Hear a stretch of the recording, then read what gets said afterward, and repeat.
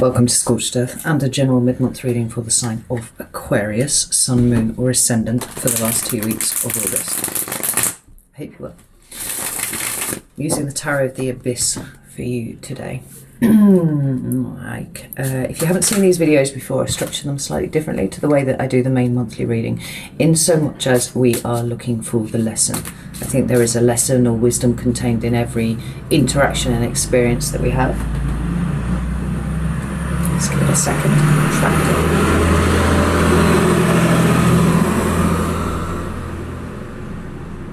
And sometimes that energy can be quite challenging. I've found over the years that it is easier for me to navigate that if I can work out why I'm in it in the first place.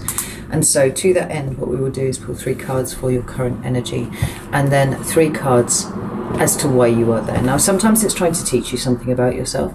Other times it's trying to clear space for something new to come in. We won't know until the cards hit the table, right? So we'll do that, and then we'll pull 3 cards of advice. I hope that that is clear. And also, before I go any further, I just want to let you know that on Instagram there is somebody who is pretending to be me and sliding into people's DMs offering to give them messages from the universe, right? Point number 1, I am not doing personal readings at the moment. I do not have the spoons for it. I am completely wiped out with the chaos of my own existence at the moment. When I do, I will not be soliciting business through people's DMs on Instagram. I just won't do it, right? So I have an Acuity scheduler, and when the personal readings are open, people will book through those. Please don't fall for it. It seems to be really prevalent in the tarot community at the moment, and I have no idea why. I think possibly because the world is such a shit show and people need, you know, guidance and advice or whatever, but like, I still think it's disgusting. So please only use the links in the description box. Those are my channels, whatever they are. I've got Odyssey on there, I've got Instagram on there. I do have a Twitter account, but actually it's pretty redundant because I've had to come off Twitter because it's just such a toxic place. So Instagram's the only place that I am, but if in doubt, send me a message following the link in the description box down there, and I will let you know if I am trying to follow you or not. I can guarantee I'm not. So with all of that grubby business out of the way, let's have a look and see what's going on with you at the moment. 3 cards for Aquarius, please. Ooh, there's the first one. I have the 7 of Wands. We have the Queen of Wands in reverse, and we have the Hanged Man. This is interesting, Aquarius, because we've actually got the Magician at the bottom of the deck. And what I really feel compelled to tell you is that no matter how confusing things seem at the moment, you are actually better equipped than you think you are. There is a lot of confusing stuff going on for you at the moment. We've got the Queen of Cups, the 7 of Cups, and the 5 of Pentacles all underneath here. And it's all sorts of combining to give this particular feeling of being outside. And actually literally just did the monthly reading for Aquarius. It was the very last one that I did. Was just a few days ago. And I called it liminal space because it does feel like that is the space that you are occupying at this point. You are neither here nor there, somewhat straddling the two of them at the moment. And that, you know, that is... it's tiring, it's exhausting, and it's also incredibly confusing, but it is coming together. Oh, was this not the card that came out for you right at the end of the extended? I feel like it was. It's all pushing you all towards this, right? You have all of the tools that you need, whether you're aware of it or not at this time. What helps you get to the point of being the Magician is kind of sitting with this energy enough that the answers will start popping up for you, right?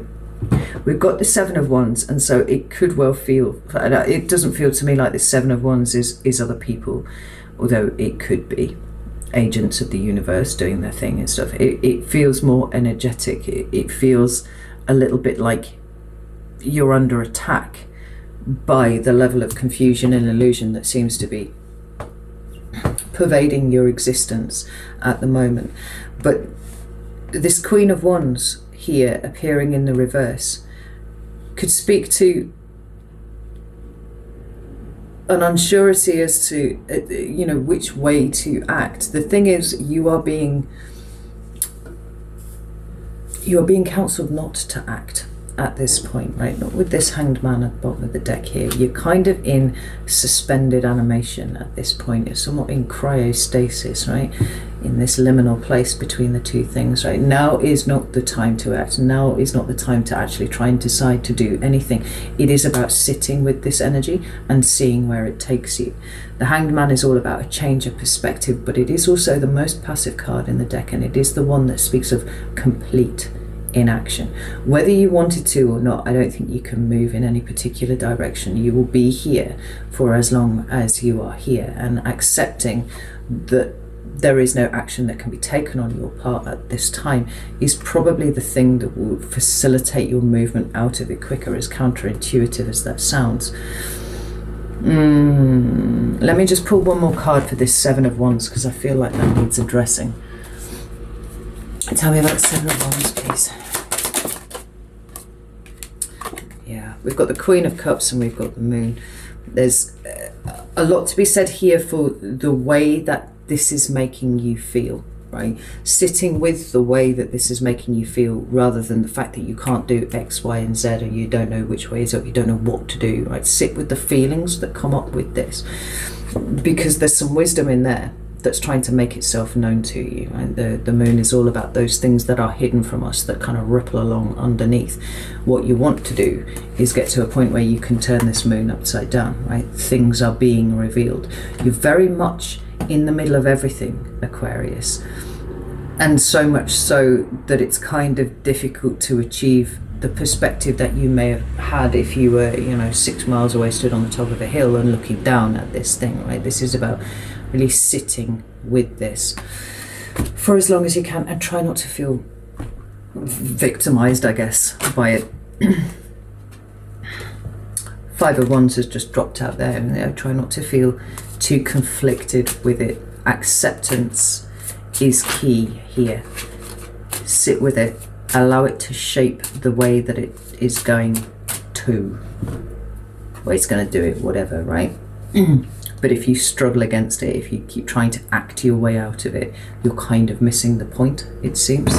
So, 3 cards. Why is Aquarius in this energy, please? We have the 5 of Pentacles. We have the 10 of Cups in reverse. And we have the Knight of Cups. Something's getting shaken up big time with you. You know, yeah, even before I looked at the bottom of the deck, I could feel that kind of everything being put into a bag and shaken around. And here we have the Death card. The Death card speaks about transformation. It's talking about a complete shift in circumstances, but it is one that cannot occur if you move in any given direction. You need to sit right here where you are in this space, relax into it, as counterintuitive as that sounds as well, and accept that this holding pattern, such as it is going to continue for as long as it's going to continue, and nothing that you can do is going to push you away from it, right? You are right in the center of the storm, Aquarius, for whatever reason, and something is changing, dramatically changing in the process. You've got to let it do its work. You know, there's we don't have the Fool here, but there's certainly an element of you being asked to trust in the process and trust in your part in the process. And sometimes the most powerful thing that you can do is do nothing, and this feels like one of those situations here. But yeah, there's a lot being shook around and put on its head.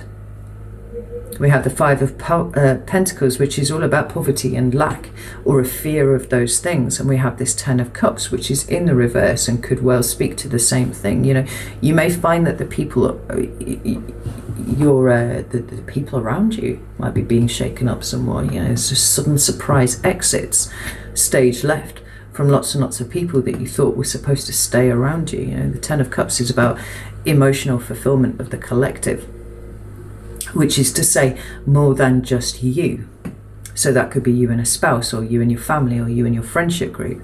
It's in the reverse, right? There is no emotional fulfillment here at this point. But whether or not this is applicable to the situation that you find yourself in that is right in front of you, or whether this is something much, much bigger, I can't say. But because it's you, Aquarius, like I wouldn't necessarily feel this way if it was a different sign, but because it's you, and because you're the humanitarians and you're the future facing ones, you can see where things go, you know,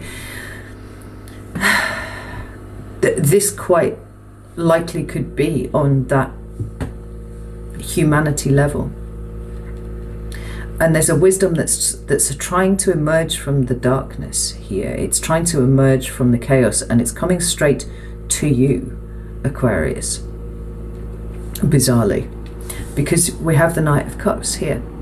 You need to be able to move forwards from a heart-centered place while other people are dealing with this. You know, we've got this Knight of Cups here, and I actually really like this one. Sometimes I feel like the Knight of Cups, which is Pisces energy, can sometimes be a bit of a triumph of style over substance, right? But what we've got here is a Knight of Cups who is aboard a ship in choppy water, really doing some donkey work. He's doing some heavy lifting here, and he's got a toolkit to help him. One assumes that he knows all of his knots and stuff like that. Like, he's doing something really, really useful here. And that is you. That is you.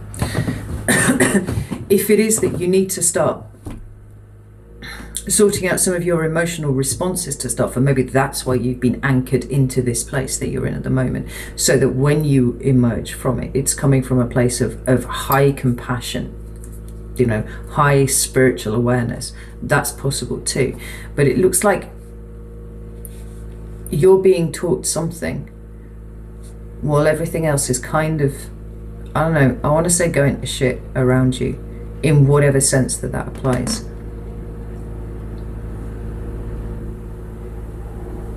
This Death card is a really, like, I can't take my eyes off it. It's powerful.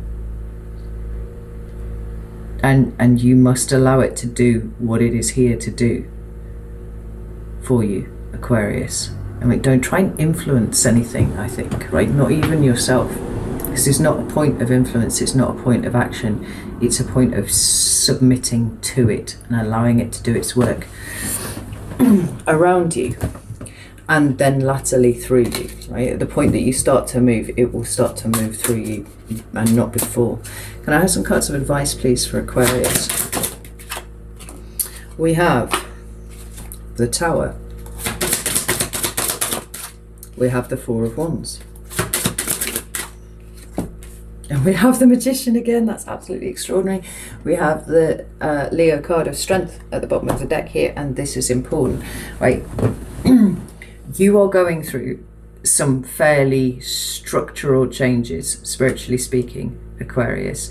And in that kind of situation, you must allow yourself to be guided, right, by that which knows better than you. And that could be your higher self, spirit, the universe, source, you know, whatever that other is for you, that which you've been having a taste of so much recently, you know, where you are straddling these things.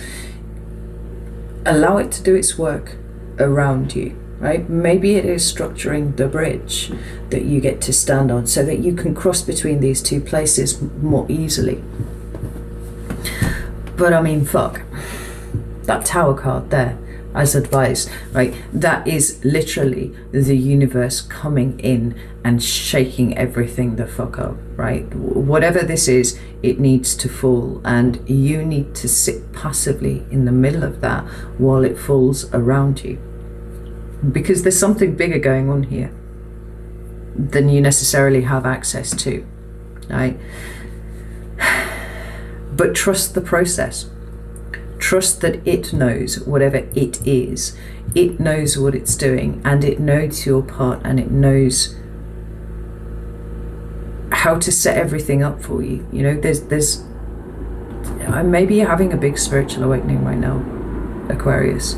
Like, I'm actually seeing it in real life. It it's hitting people that I know really, really hard. I actually had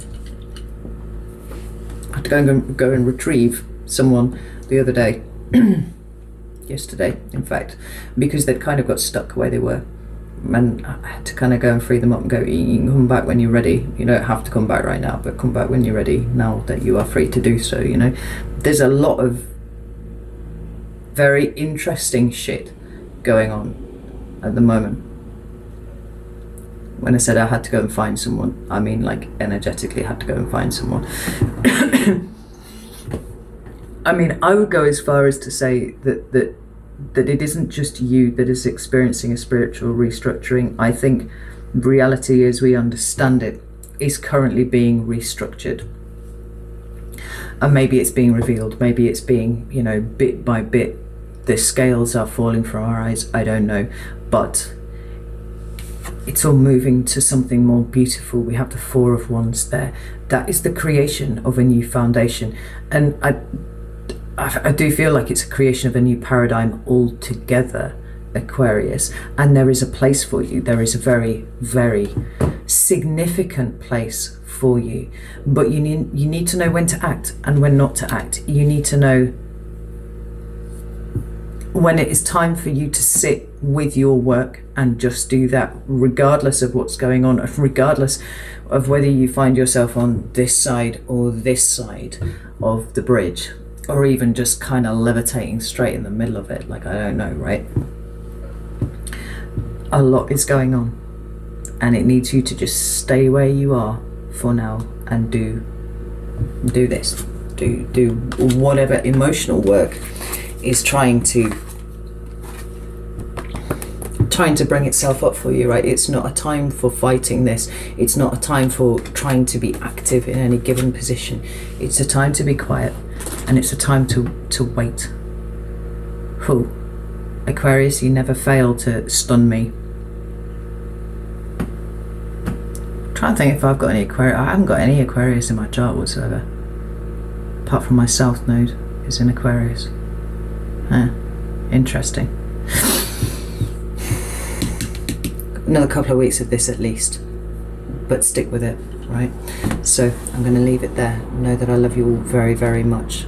I'm totally here for you. Like, I see what's going on. Trust it. No, really trust it. And take care. Know that I love you all very much, and I will see you soon.